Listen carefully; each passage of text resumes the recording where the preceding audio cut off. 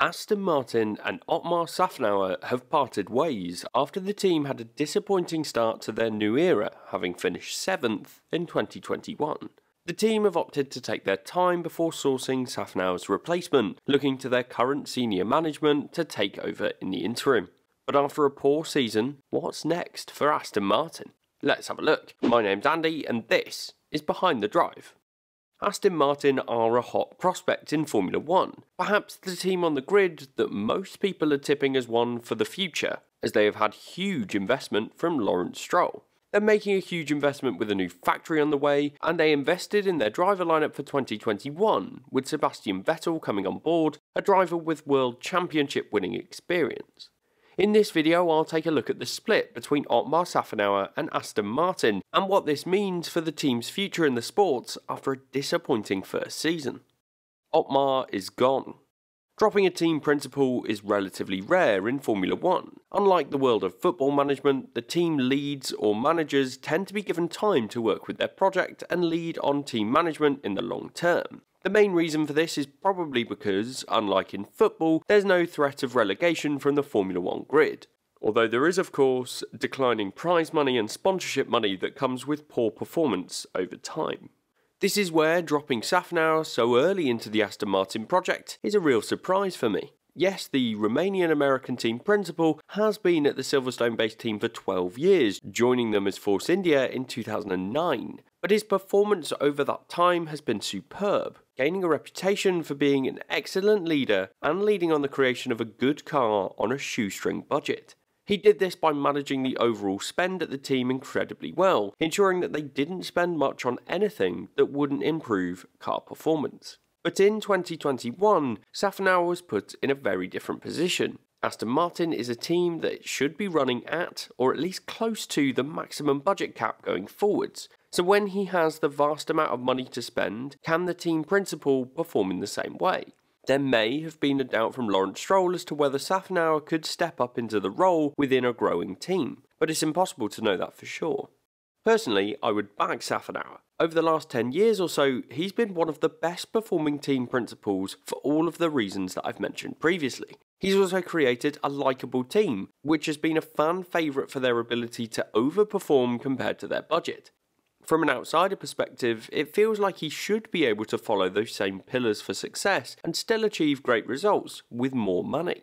For me, in 2021, with my 2020 hindsight glasses on, Aston Martin were always going to struggle. The team had copied the Mercedes 2019 concept for 2020, and with the restrictions on car developments, with token spends as well as the floor regulation changes, they would likely struggle to produce a competitive car, given their fundamental understanding of the car concept would be limited at best, particularly when compared with the Mercedes team.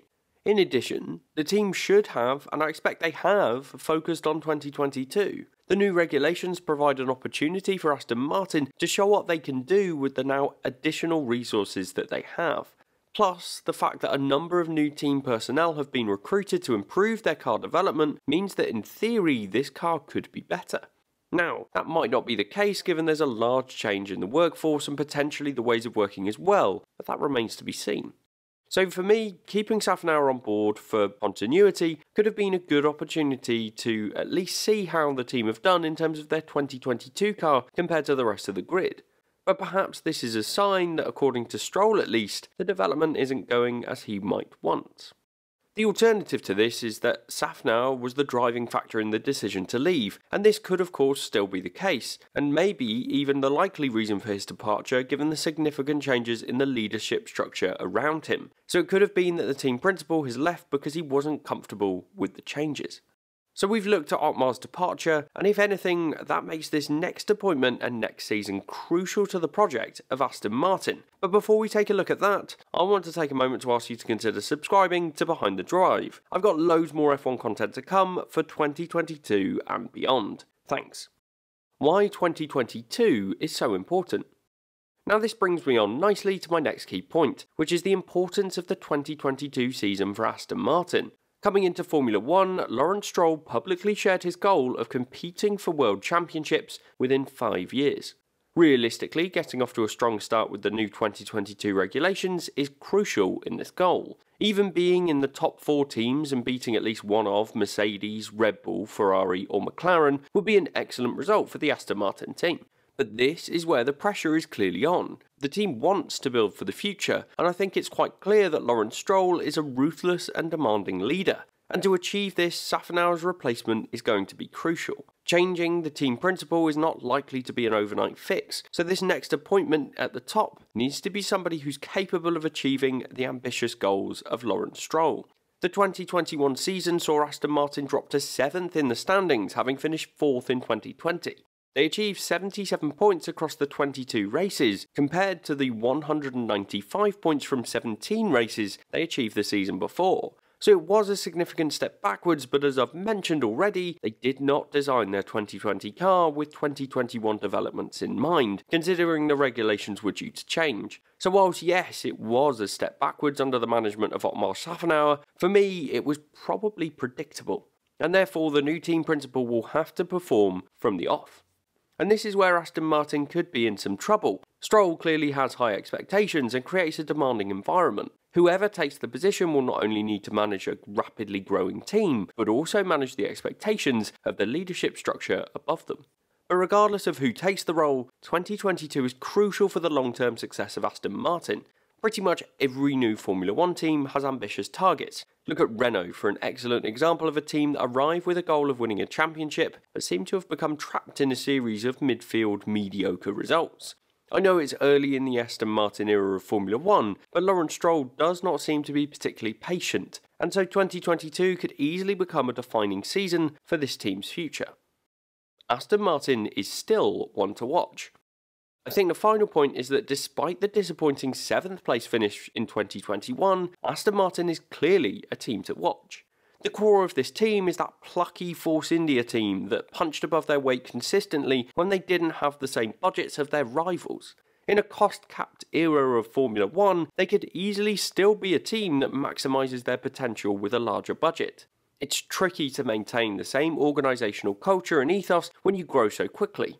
And although a new factory will allow the growing team to operate out of a single building as opposed to 3 and generate the efficiencies of working closer together, it could also have a drawback of being a new environment that leads to a cultural shift. This change could be good or it could be bad, but for most, during a period of change, there comes uncertainty. And in that environment, it's very difficult to excel and be the best team or organisation.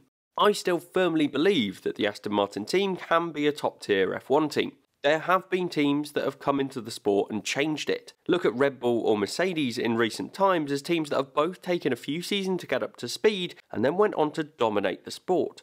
If this is the model that Aston Martin is to follow, they need to get the culture bit right first and then ensure that they have the right people designing the car and the right leadership team as well.